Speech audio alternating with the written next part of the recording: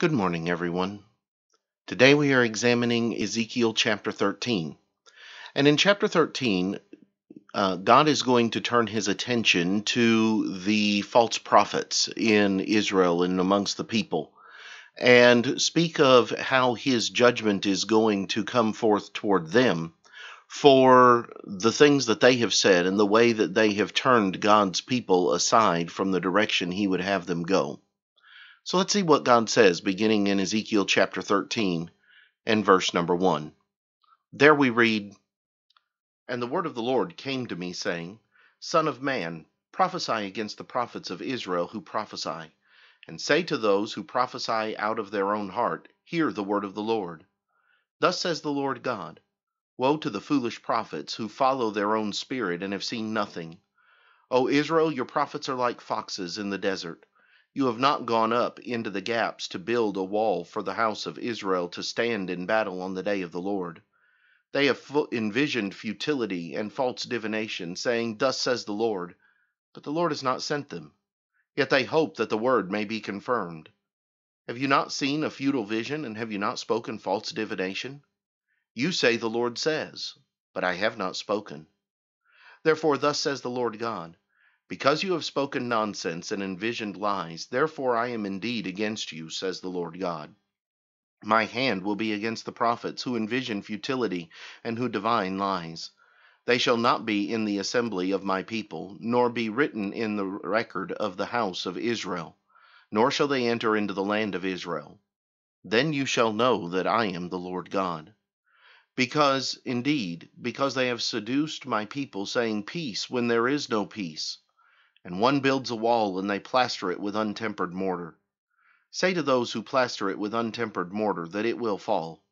There will be flooding rain, and you, O great hailstones, shall fall, and a stormy wind shall tear it down.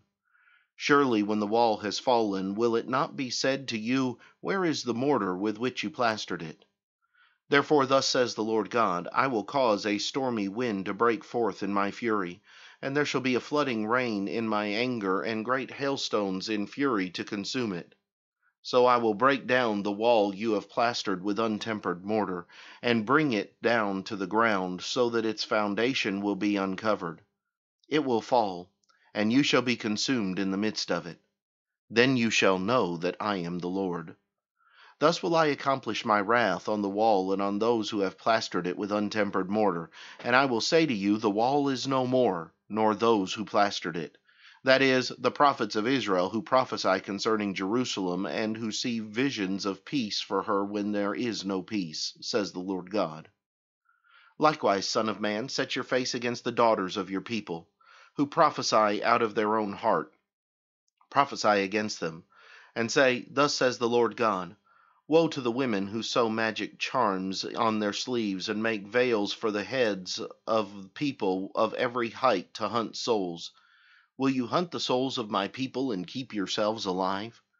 And will you profane me among my people for handfuls of barley and for pieces of bread, killing people who should not die and keeping alive people who should not live, by your lying to my people who listen to lies? Therefore thus says the Lord God, Behold, I am against your magic charms by which you hunt souls there like birds. I will tear them from your arms and let the souls go, the souls you hunt like birds. I will also tear off your veils and deliver my people out of your hand, and they shall no longer be as prey in your hand. Then you shall know that I am the Lord. Because with lies you have made the heart of the righteous sad, whom I have not made sad. And you have strengthened the hands of the wicked, so that he does not turn from his wicked way to save his life. Therefore you shall no longer envision futility nor practice divination, for I will deliver my people out of your hand, and you shall know that I am the Lord. Here the Lord has a great deal to say to those who are speaking falsely toward the people and turning their hearts aside and away from the message of God. Tomorrow, we will come back and we will examine some of the lessons that we need to learn from what God says to these people in this chapter. But until then, I hope you have a good day.